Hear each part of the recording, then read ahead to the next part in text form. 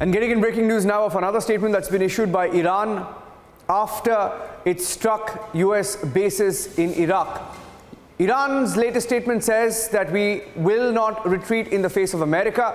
This comes after Hassan Rouhani and also Iran's supreme leader raised the debt to America slogans. They've declared that America will leave all their bases in Iraq. Iran's latest statement says they won't retreat in the face of America.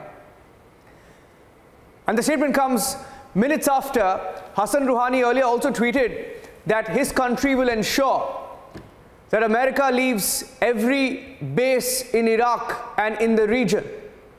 It also comes after Iran's supreme leader Khomeini said the attacks by Iran was a slap in the face of America while raising the death to America slogan. Here's a quick look at how the story is played out so far. Iran launching over a dozen missiles at US bases earlier in the day.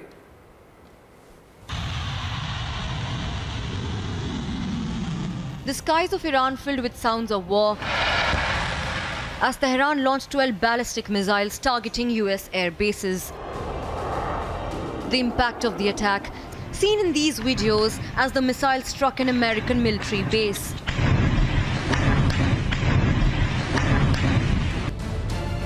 Two US bases were attacked in the missile strikes. The retaliation comes after Iran top general Qasem Soleimani was killed in a United States airstrike outside Baghdad's international airport last Friday. Minutes after Iran's retaliation, US President Donald Trump tweeted. He said, "All is well. Missiles launched from Iran at two military bases located in Iraq. Assessment of casualties and damages taking place now. So far, so good. We have the most powerful and well-equipped military anywhere in the world by far. I will be making a statement tomorrow morning." In Iran, the country's supreme leader Ayatollah Ali Khamenei's death to America slogan reverberated. حالا یه سیلی دیشب به اینها زده شد.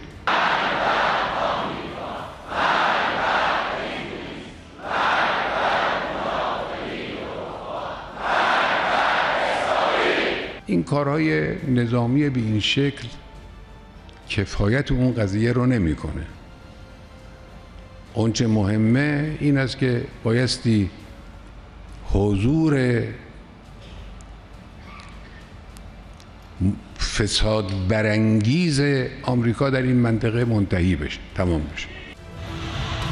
The conflict between the two nuclear powers has forced the world to take a stand. Will the Iranian retaliation get an American response? Bureau Report, Republic TV.